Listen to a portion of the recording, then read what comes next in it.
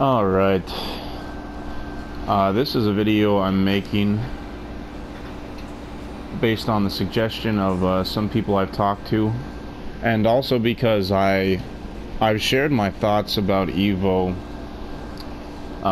to most of the people in my life who are actually like interested at all and like how it went and whether it was worth it, or you know what we're invested in, how I would do there.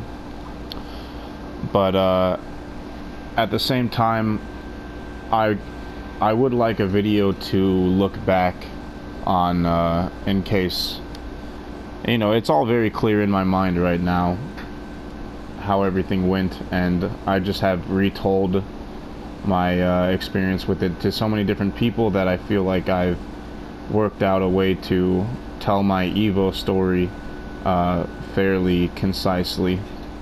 But first I want to talk about just like preparing for Evo and the reason why I actually was able to go. And Evo is pretty much a big barrier to a lot of people when it comes to just affording the trip. You know, I think for most people they would prefer to just go to a local, or maybe like save up for one that they can drive to, a tournament like a major that they want to drive to. But I had never been to Evo. This was my first Evo, and I had just noticed how popular that Tekken had gotten this year, and it just made me want to give Evo a shot. And I figured either Tekken's going to be more popular next year, or this is the most popular Tekken may ever be. And with Season 3, who knows, it might be more popular next year. But for now, I was just happy to go this year, just because it really was it really was like a huge event, and a lot of people showed up. Pretty much everyone who was known to do well in any of the major tournaments, even like some of the early winners like this year, like Super Akuma, and then of course Arslan Ash showed up and ended up taking it.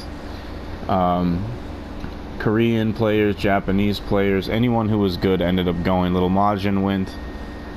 There was just a lot of interesting players going that it made it like this super tournament where it was like no one was left out. Any name who played Tekken was there.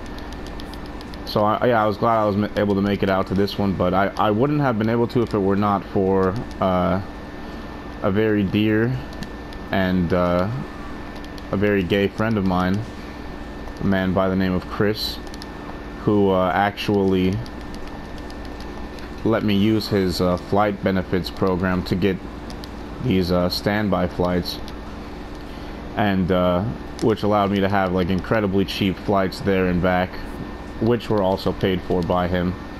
And then also just doing Airbnb instead of the tournament. I'm sorry, instead of the Mandalay Bay hotel that's provided by like the tournament. They have like a small discount, but it's still like way too much in my opinion when you're just going to be sleeping there and spending most of your time out you know, at the tournament or at parties after. But yeah, I've been kind of busy before the tournament, so I wasn't practicing a bunch. Mainly my main focus was fixing my sleep schedule, because I had been going to bed at like 4 or 5 a.m. But it all worked out. My flights were a little dicey going there. I was like, the night before there were 20 open spots, and then the night that I wanted to take the flight, it was like not just full, but there were more people assigned to take the flight than there actually were seats. And the flights that while those flight benefits buddy flights, I guess they're called, are cheap, they only allow you to get on the flight if there are extra seats. But I got lucky enough, and I was actually able to like squeeze in just barely. Which is something else that was interesting, was there was like some cute Asian chick who I was talking to while I was trying to get onto the flight, and I should have known she was going to Evo because she had blue hair and she was Asian. You know, one of those things doesn't necessarily mean she's going to Evo, but both of those, we're talking about a 95% chance.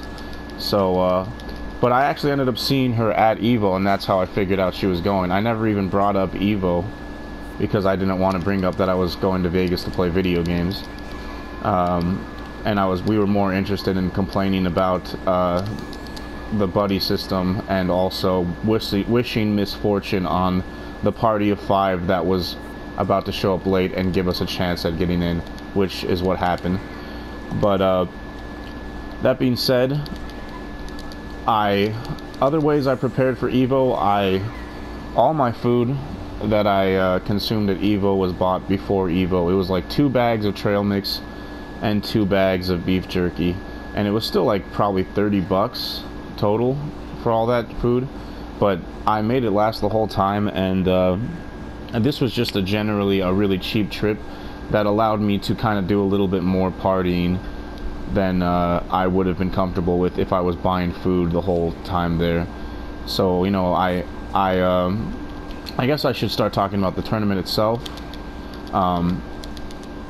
For day 1, you know, I got set up with the Airbnb. It was like one of those Airbnbs where I just had a room, but the room had it was in a gated community that had a code. The front door had a code, and then my specific room had a code to open. Damn, this Heihachi's just crushing everything. But what I ended up doing is I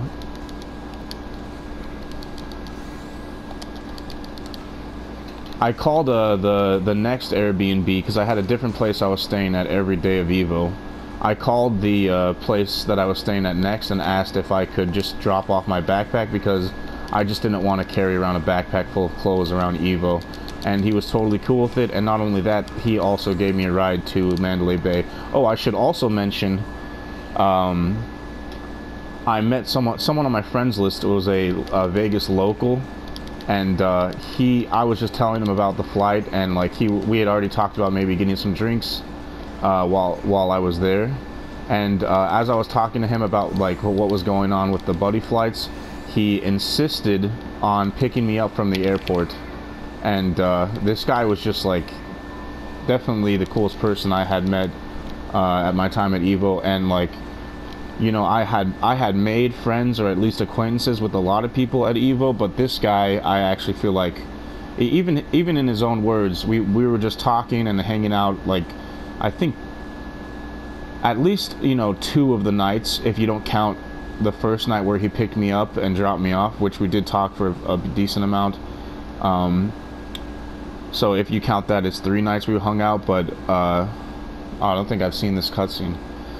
But anyways, yeah, insisted on picking me up, took me to a bar after the second day of Evo, and then on the finals, he met up with me at this place called Press Start Gaming, owned by like a really cool guy, who just talked about, well, I guess I'll skip it to make this whole short. I won't really talk about the Press Start Gaming owner, but that could be just a whole nother video.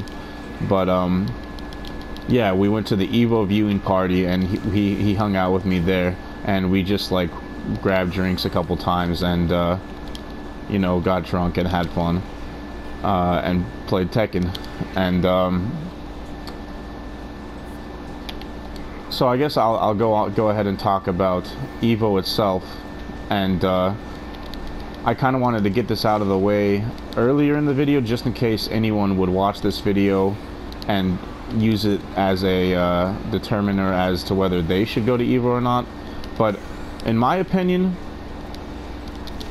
the tournament itself, Evo, is really only going to be enjoyable if you're really into fighting games, particularly at least really into one of the games that are being played at Evo that year.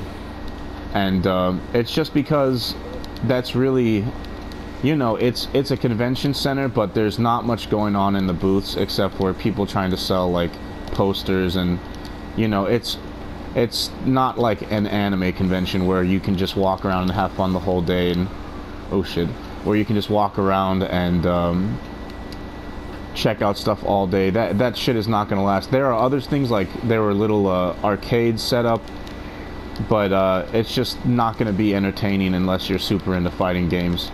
But I don't think that means that you're, you know, basically prohibited from going and enjoying your time in Las Vegas total, unless you like fighting games.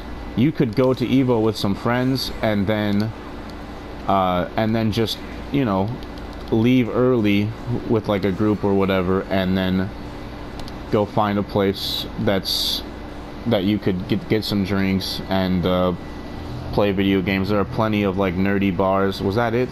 I was hoping that would last the video. But yeah, there are plenty of nerdy bars and like obviously casinos and just different things to do. And with Airbnb, I really think that it's doable to go to Vegas and not like spend $1,000 necessarily, not including the flights, of course.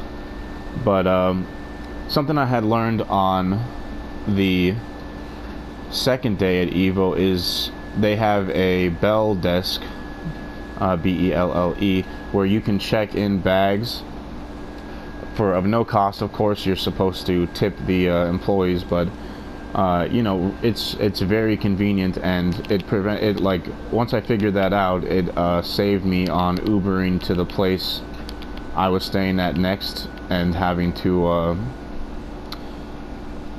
try and check in my bags there and just hope like everything, you know, stays and works out. This way I can actually get it checked in officially through Mandalay Bay, even without having a place, without staying there. But yeah, I met a lot of people I know from learning Tekken at Evo, like Repal, Parbu, MYK, Rixta. I talked to him. I actually was watching him going over the pools on the flight over, so it was cool to just see him there and then like bring it up. And I met the main man Sui. I talked to Ryan Hart. I saw Eris there, but he kind of always seemed to be either busy with his matches or in like the middle of a swarm of stoners. So I just I didn't really. Also, I never really thought of anything. I kind of tried to have at least something to say other than "Hey, nice to meet you," but not like I was like, you know, I had like a speech for everyone that I was planning on meeting. But I just wanted to say something where it was like I wasn't gonna just be wasting their time, and I wasn't gonna be asking them some dumb question. And I just never really got that opportunity. But everyone I met was really cool. And including, you know, not the like Tekken celebrities, but also just the, you know, I had to kind of make friends there because I didn't know anyone who was actually going there. I just knew of like the guy who was local to Vegas, and then people I've known from online. So I met a lot of people just to do casuals, people who helped me learn things, and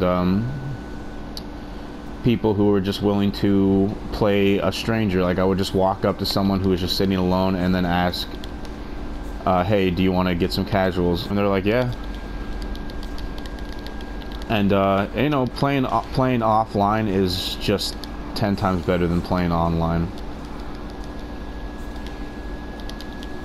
It's just I don't really want to get into it until later because I have a perfect example. But offline, you know, just think about the idea that you'll never get hate mail because the person's right there, and no one's gonna want to be like a complete douchebag unless you're inviting that behavior. And just everyone's more understanding of everyone's just more understanding offline, because you know you're sitting right next to the person and you're there to have fun, not to like not to just get some wins. That's not what it's about. It's more about the experience. So I guess I'll talk now about the part that kind of bummed me out the most, which was, well, not true. It didn't bum me out the most. It excited me and made me like thrilled, and then bummed me out the most. But my own performance at Evo. So day one was insane. I started playing offline and was realizing that I was so used to online timing that I was messing up every combo. So I had to adjust to that as quickly as possible, and I even considered and tried to play characters that weren't my main characters, but I was still pretty good with, just because I was more consistent with those combos. But eventually I got used to it enough, and my pool started at 2 o'clock, so I had a decent amount of time to just, you know, linger around and figure out how Evo worked. But on day one I did really well, like much better than even my own expectations were of how well I might do at my best on day one, which was I only played 3 times because that's all I needed to play, because in Evo, the way they had the pool set up, you only needed to get 3 wins to exit out of your pools on winner's side, and that's what I ended up doing. My first match was against what was it? Who was it against? Okay, so maybe it's a good thing I'm making this video, because I'm starting to not remember. I know I played okay, yes, now I remember. My first match was against John's F. He was a IRL streamer who had a like portable camera. Ooh, that was interesting that combo worked. But yeah, he had a streaming his matches, and he played Anna, and I played Elisa, trying to pick a character where I'd actually be able to do the combos. But he ended up taking the first match. It was incredibly close. I think it came down to me doing a rage drive, and then him. He did a rage drive, and oh no, I did a rage drive. He did a throw, and his throw beat my rage drive. If I would have hit with the rage drive, I would have won. Since he hit with a throw, he won the match. So I was in this like internal dilemma as to whether to stick with that character, which I knew I could pull out a win, or switch to Lei. And I ended up switching to Lei, and it worked out. The first game was rough. I was still getting used to offline, but the second game I played with Lei, I like beat him, I think 3-0. And yeah, I think he actually was so bummed out, because I think he lost after that he like deleted his archive for that stream. I don't know, my friend who watched the stream after I told him it was recorded said that he was just complaining about how he lost to me, like for the next 30 minutes of his stream. So my next match was against this guy named Hitagi, who was like actually a really good Ling player, and it was close, but I pulled it out, and yeah, he seemed frustrated with having lost, but you know, he was also pretty decent. Like, he shook my hand and everything, and I was just happy to have beat him because he was good. And at that point, I didn't think my nerves were affecting me, because I was nervous, but I was still having good decision making, even when like nervous and having close rounds. And then my third match was one of the ones I was worried about the most. It was against a guy named Jonah from Japan, who runs a stream called Cell Promote, and you can type in Cell Promote on YouTube to find his channel. And he played Julia and then Nina, and I was watching him play Julia against this guy called Hose Monkey, this guy who I met and actually added online from Evo. And I was like, yeah, this guy is super good. This is going to be really tough. I thought he might be better than me, but I knew I had a chance. And I just smoked him.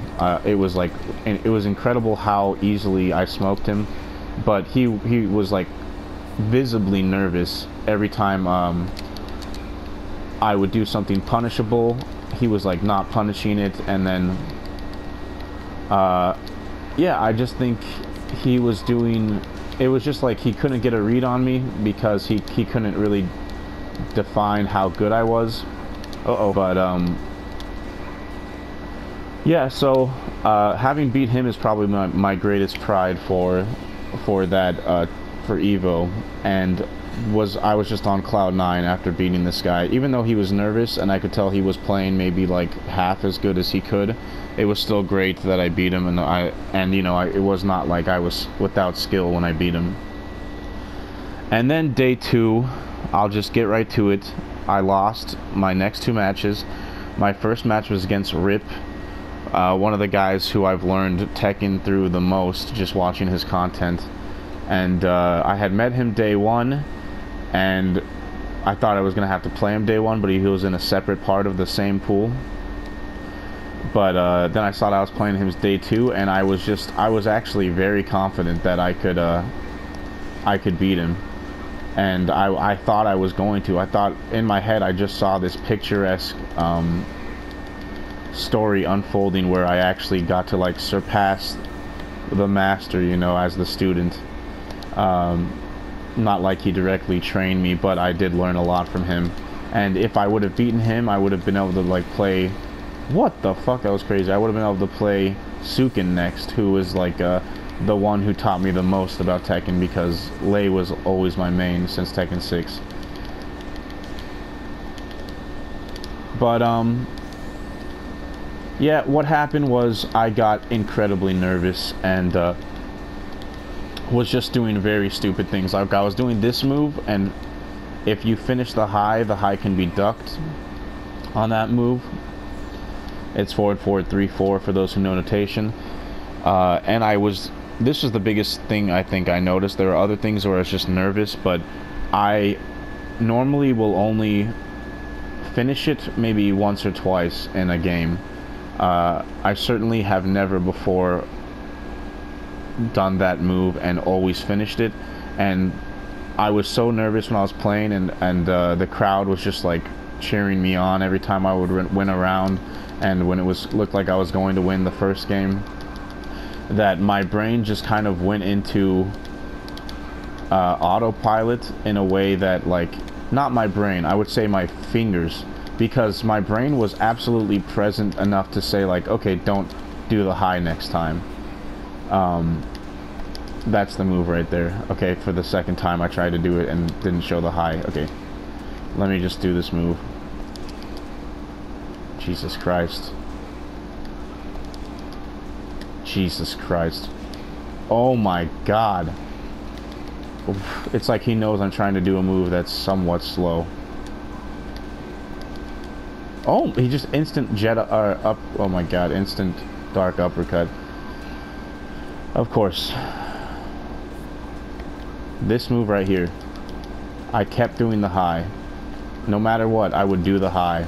And that's not something I would ever do online or offline in any other situation. But you know, it's part of what it is to be able to overcome your nerves. And he had tournament experience. I didn't. It was my first time playing offline, and it was a bummer. And I was like, and then I was just like kind of defeated. Like I still had fun, but I was so defeated. And then I played this Bob player after that, where I just wasn't trusting myself after that. I like couldn't trust my decision making because I was just so shook. Like there were many times where the Bob went for a hell sweep and I was about to duck, but then I like second guessed myself, and just doing stupid stuff that I wouldn't normally do. Like Bob would do the 2-3, what is it, 2-1-3, and I know you're supposed to sidestep right to avoid the third hit, but I was like jabbing to interrupt, and I play Bob, So it was just I was just doing really stupid shit, and my mind wasn't present. But what ended up cheering me up was the Evo viewing party the next day, where it was just I just got to play with a lot of different Tekken players, specifically this one Raven player, where we had so many offline matches that we just were able to like break down things step by step, like different interactions with moves. And I'm getting really worried about the time, so I'm just gonna cut off the video here. But yeah, playing offline, when someone gets frustrated, you can just stop the match and talk about why they're frustrated. You don't have to be like, hey, what's frustrating you, man, like some faggot, but you just ask them like, so is that really all sidesteppable? And then you test it with them, and then it's like their suffering becomes your suffering, and you've like shown some empathy, and it's like now you've kind of bonded. Where and online, one of them would just be frustrated and just fucking leave. So not just that, I just connected with a lot of really cool people and had a ton of fun at Evo. So I'm glad I went. Welcome to the King of Iron Fist Tournament 7. Steve Fox.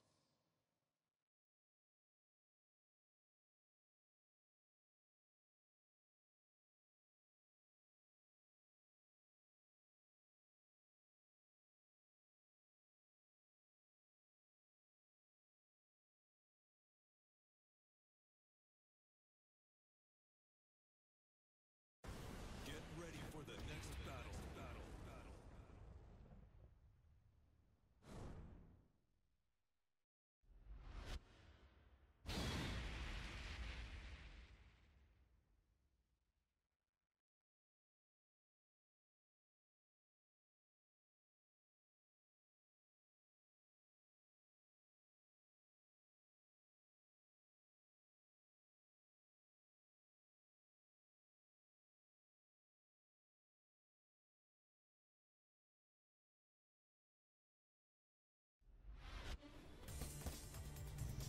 Round 1.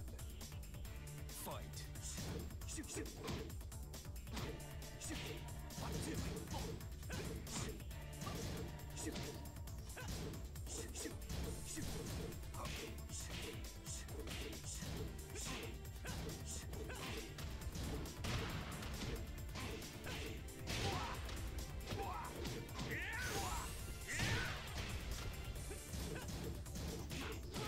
KO. Round 2. Fight.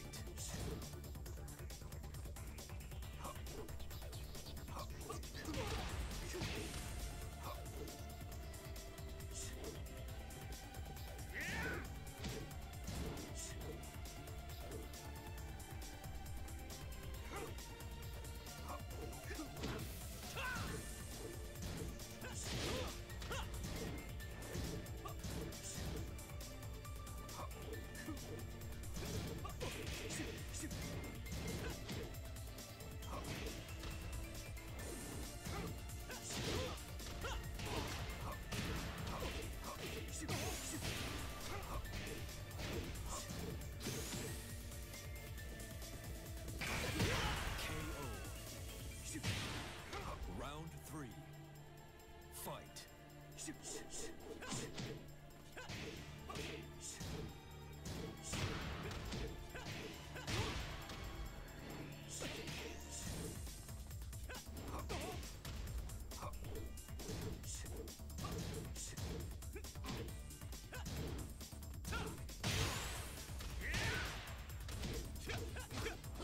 KO. Round 4. Fight.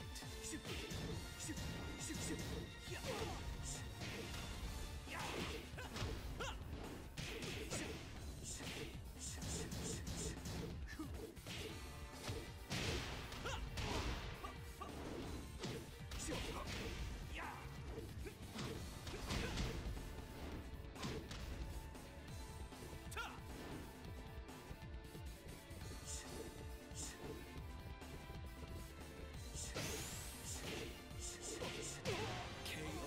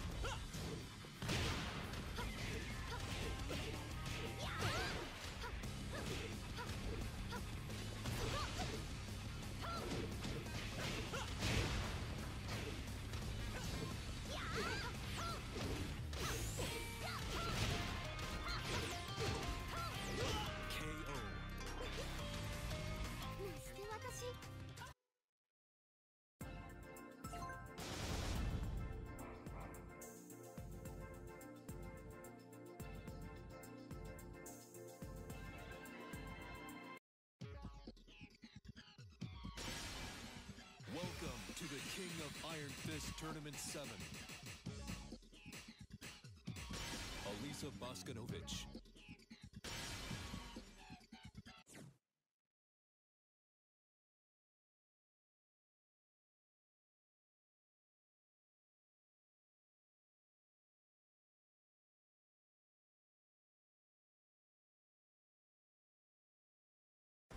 Get ready for the next battle.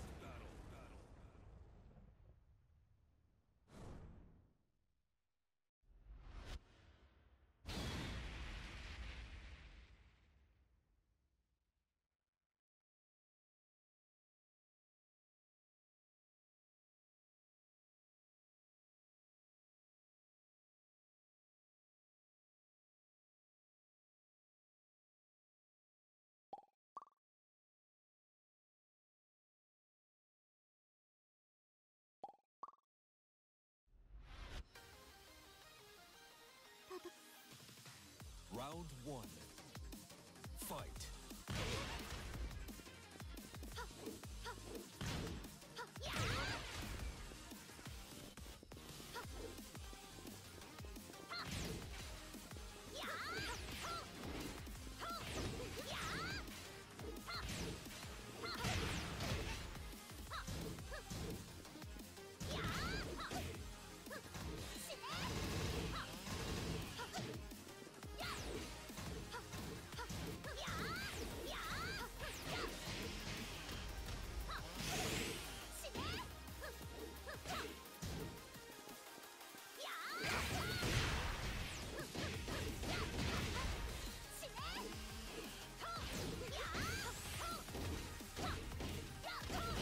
KO. Round 2. Fight.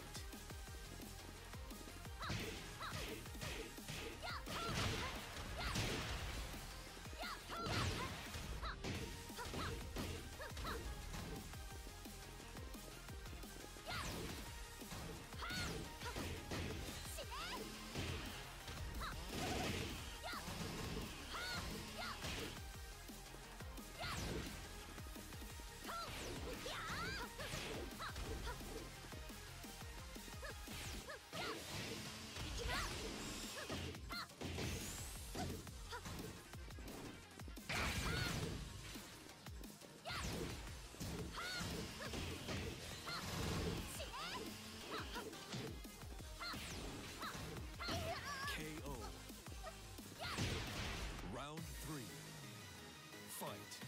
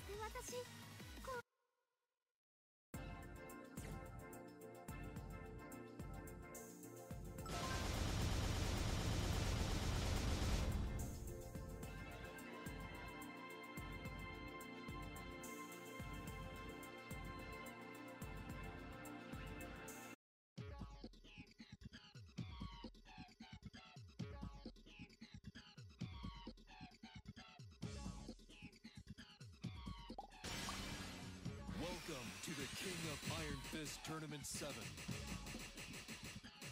Steve Fox.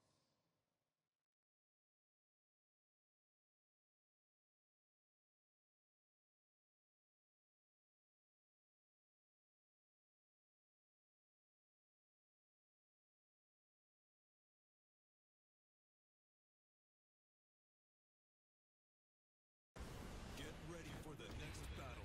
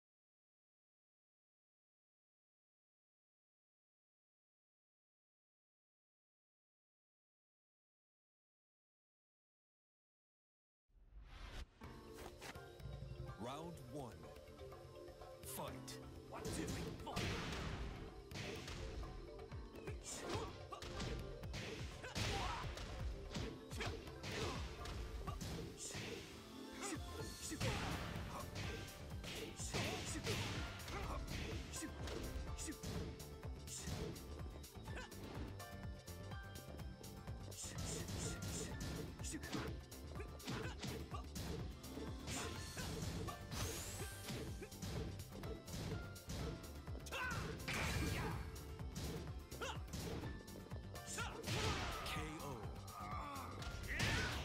Round 2. Fight.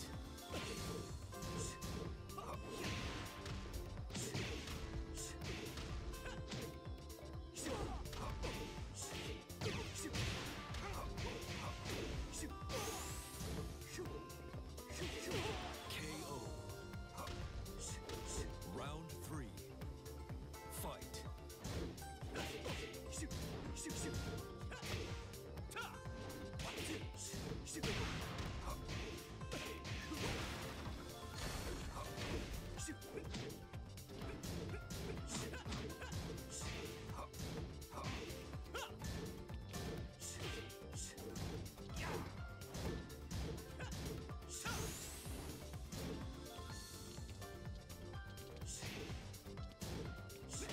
KO.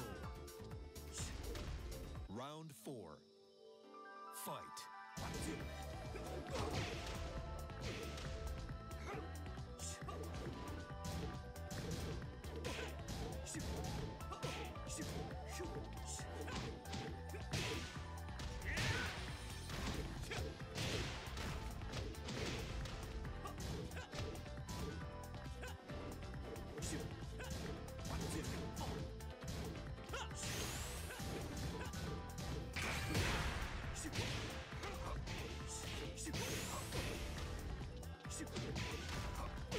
KO. You win.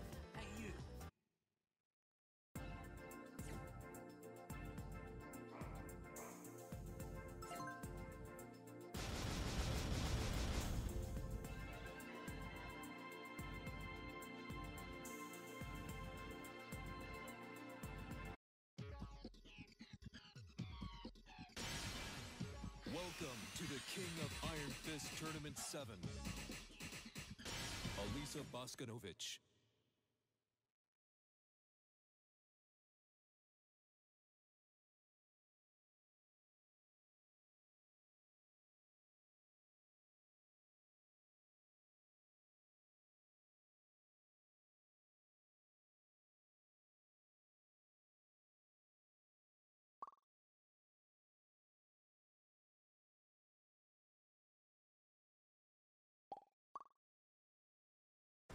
Get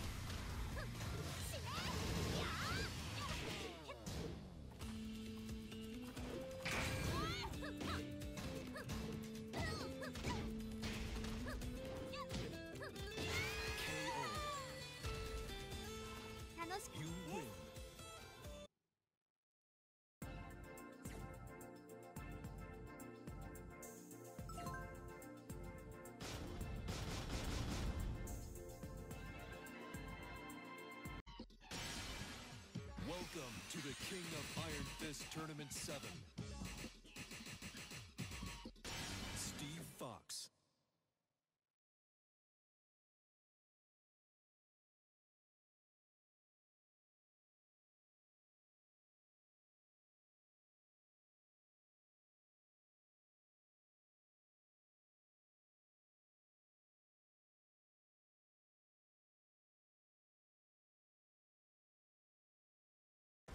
Get ready for the next battle.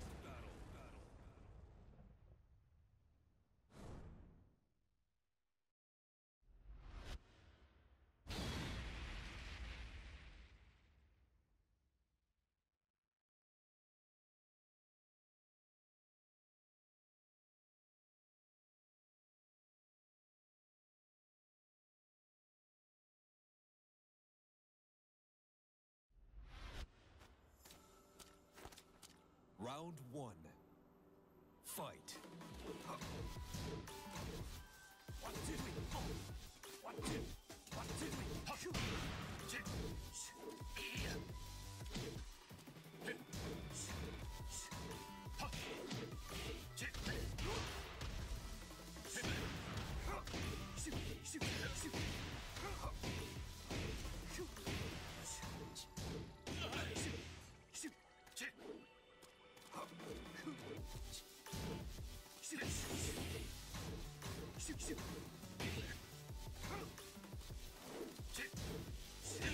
KO.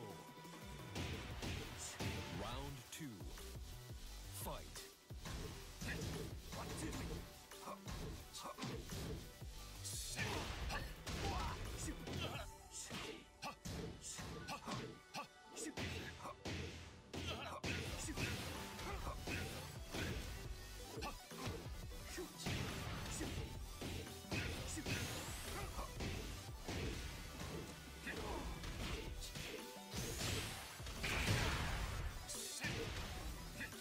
KO. Round 3. Fight.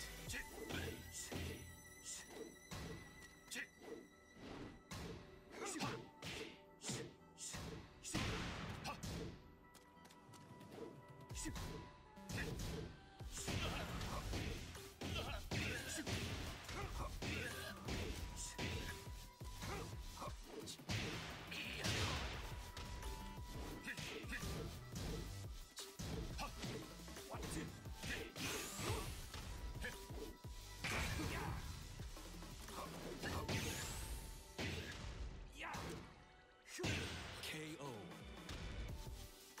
Round 4. Fight.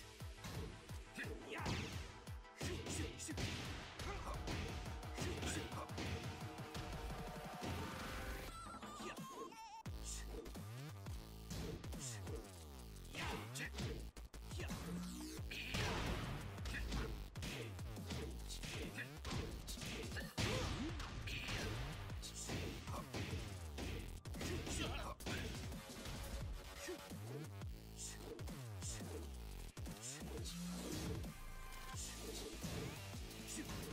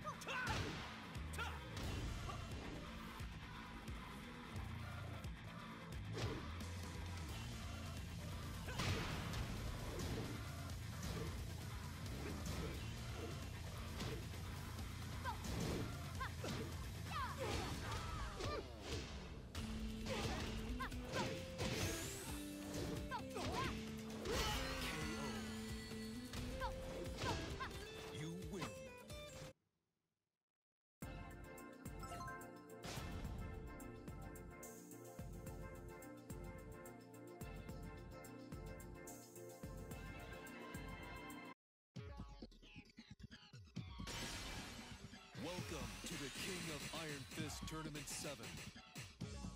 Alisa Boskanovic.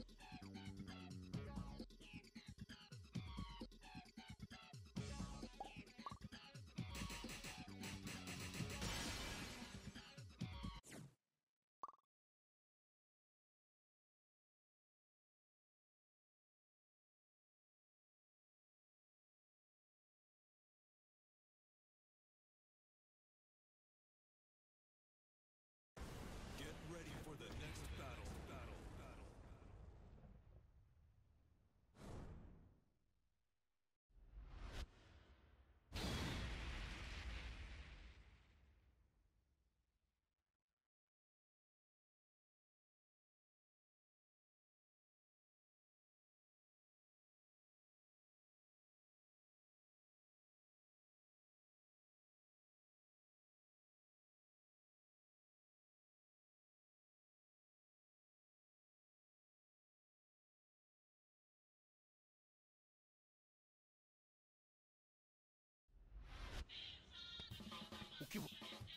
Round 1.